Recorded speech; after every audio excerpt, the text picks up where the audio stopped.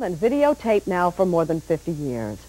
All that news has become a unique record of our times, and that's where we come in on this episode of Time and Again. Some of the most unforgettable images of the 20th century, moments of tragedy and triumph, of hope and achievement, moments of history shared by all of us through television and preserved in the archives of NBC News. The first true president of the television age was John F. Kennedy.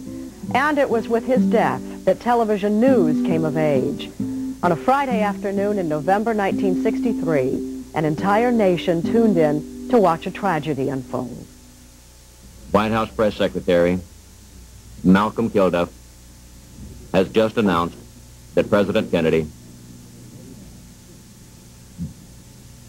died at approximately 1 o'clock Central Standard Time, which is about 35 minutes ago. After being shot by an unknown assailant during a motorcade drive through downtown Dallas. The president died approximately 25 minutes after the attack took place. He had been rushed bleeding and unconscious to the Parkland Memorial Hospital in Dallas. And was given blood transfusion. About 15 minutes ago, reports NBC's Bob McNeil from Dallas, to whom I'm talking now. A priest emerged after having given the president the last rite. As the news spread, Americans gathered around their television sets. What we saw during those November days we would never forget. The hurried swearing in of a new president aboard the plane that had carried Kennedy to Dallas just hours before. The young widow stained with her husband's blood, staying close to his casket for the return trip to Washington. President Johnson with his first words to the nation. I will do my best. That is all I can do. I ask for your help and God's. Soon came news from Dallas, the arrest of a suspect, Lee Harvey Oswald, but the violence wasn't over. Sunday afternoon, November 24th, NBC News live coverage. In just seconds, a shock for a nation already in shock. To Dallas, Texas, and Tom Pettit. There's the president. There is Lee Oswald. He's been shot. Lee Oswald has been shot. There's the man with a gun. It's absolute panic here in the basement of Dallas Police Headquarters. The detectives have their guns drawn. Oswald has been shot. There is no question about it. Oswald has been shot. Pandemonium has broken loose here in the basement of Dallas Police Headquarters. Lee Oswald obviously has been shot. The witnesses around us here seem to confirm that. It happened so fast and with such suddenness that you can understand it is virtually impossible to determine the direction from which the bullet came, although police obviously in a rather excited state are attempting to determine where the shot came from. You have one man, do you not, yes, Captain? Yes, I didn't see it, so we've got the man I think did it. Here he comes. Here's Oswald again. He is now lying very pale on the stretcher. He's being put into the ambulance. Captain, where will he be taken? I'm assuming Parkland Hospital. Parkland Hospital, the irony of ironies, the place where President John F. Kennedy died. With that, America had watched its first murder live on national television. Just 1/2 hour later that Sunday afternoon, all eyes were on the White House. A wheeled caisson, drawn by 6 matched grays, arrived at the north portico of the White House shortly before 1 p.m. Then came Mrs. Jacqueline Kennedy, pale but composed, holding the hands of daughter Caroline and son John Jr. Along Constitution Avenue to the Capitol Plaza, the cortege made its way through silent crowds 10 and 12 deep. Police estimated the throng at more than 300,000, many of whom had stood waiting for hours since before dawn. At the Capitol, as the Navy band played the Navy hymn, the casket was lifted from the caisson, carried into the rotunda, and placed on the Lincoln catafalque. Mrs. Kennedy, her face drawn and tired, but miraculously still composed, followed close behind and took her place among the mourners. She stood stiff and erect as the eulogies echoed through the chamber. And then the collective heart of the nation missed 1, 2, 3 beats as Mrs. Kennedy and Caroline walked slowly to the bier. They knelt, the two heads bowed as one. And then Mrs. Kennedy leaned forward and kissed the flag on her husband's casket. Mother and daughter rose and walked slowly then with immense dignity back to their places. The next day was John F. Kennedy Jr.'s 3rd birthday. It was also the day of his father's funeral, an occasion witnessed by millions of people across the country and around the world on television.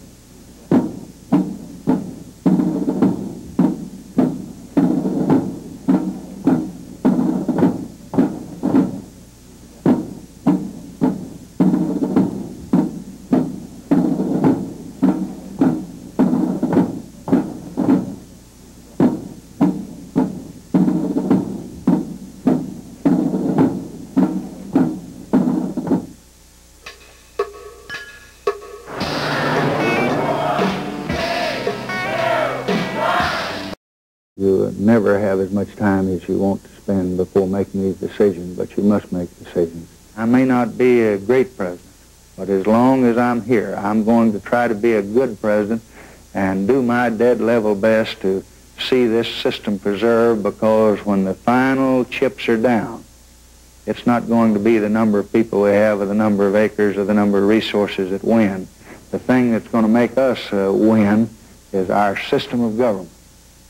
When you come into office, the presidency, one has ideas as to what he can accomplish. And he believes he can accomplish a great deal even though he may have a Congress that is not part of his own party. And then after he gets in, he finds that what he had hoped in terms of achieving goals will not be as great as the actual performance turns out to be. When presidents begin to worry about images, when they begin to be concerned about polls, when they begin to read their press clippings, you know what happens? They become like the athletes, the football teams and the rest.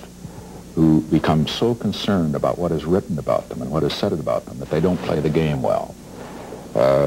My feeling is very, very strong on that point. I think the public man, and particularly the president, with the enormous responsibilities that he has, must not be constantly preening in front of a mirror, wondering whether or not he's getting across as this kind of an individual or that. He's got to be sure that he disciplines himself, that he does the very best possible job he can for this country. And that's what I'm doing. I don't worry about polls. I don't worry about images. I'm not going to start. I never have. As a matter of fact, if I had worried about what my image was, if I had worried about my standing in the polls, I wouldn't be sitting here now. Someone else would. I never anticipated that I would be in the White House, in this building where this program is originating.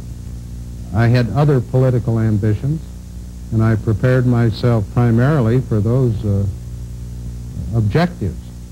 But nevertheless, even though I've wondered how it all happened, I feel very secure in the capability that I have to do the job. And I can assure you that my feeling of security, my feeling of certainty that I can handle it, grows every day. But nevertheless, you can't help but wonder sometimes, how did it all happen? We've cut out a lot of the frills and ceremony from the White House, which are obnoxious to me. I just, if nobody knew about it, I still wouldn't want them to be present in my own life. I believe that this is compatible with the way I live and my family lives. The wearing of informal clothes, I ordinarily wear blue jeans around the White House when my day's work is over. Even at night when I go back to the Oval Office to work, quite often I wear blue jeans, which I've done all my life. These are not contrived, artificial things to create an impression. Mr. President, you've had about 3 weeks here in the White House now. How do you like it so far? Well, it's exciting, sometimes frustrating. But it's been so busy that I'm almost caught unawares when you ask a question like that. But I have to say I like actually now being able to deal with the things that for so long a time all we've done is talk about. We have been with you all day, and you have been in one meeting and then another meeting and then another meeting. Do you like to work that way? Is that effective for you? No, but then I know that there are some days like that. And not every day is like this one where it just went from literally one to the other. But I said it was a little frustrating. On days like that, I see the things pile up on my desk and the folders come in, information, and I haven't even time to open them. Well, give an absolute choice. How do you like to work? Do you like to talk to your group, to your staff, and make joint decisions? Or you make the decision, but you discuss them jointly? Oh, I like the input, yes, of other people. And our cabinet meetings are that way also. We've probably found there today. But that is the only difference between, I've heard them referred to as a board of directors or something. That's the only difference. I have to make the decision. Mr. President, I think it was Thomas Jefferson who said that no man takes from the presidency the reputation that he brings into it. What kind of a reputation would you like to leave behind? It's a good and a tougher question than it sounds. I'd like to leave honor. I'd like to conduct myself in this job with honor, and this is in the sense that would enhance the concept of public service. People talk about the strength of your marriage, but has it been altered by the fact that he's now President of the United States? Well, I don't think so. No, I think maybe we're closer. Really? I think so. Well, first of all... he's home a lot. He's home, and I can run over there. And I have enormous respect. No, it doesn't need to... This job doesn't need to throw strains on a marriage. I think it brings you closer together because you share in so many things. That's, that's really, I think, the dream for a man and a woman, to feel you can share in each other's lives a little bit. You have lived in the public arena for most of your adult life as the governor of Arkansas, a nationally known politician.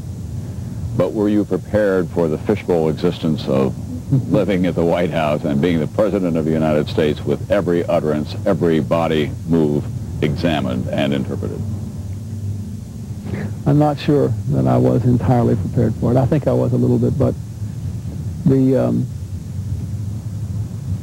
extent to which the President's every word has the capacity to wound or to uplift, the extent to which every offhand remark can be interpreted or misinterpreted, the extent to which even your body language can send out signals which are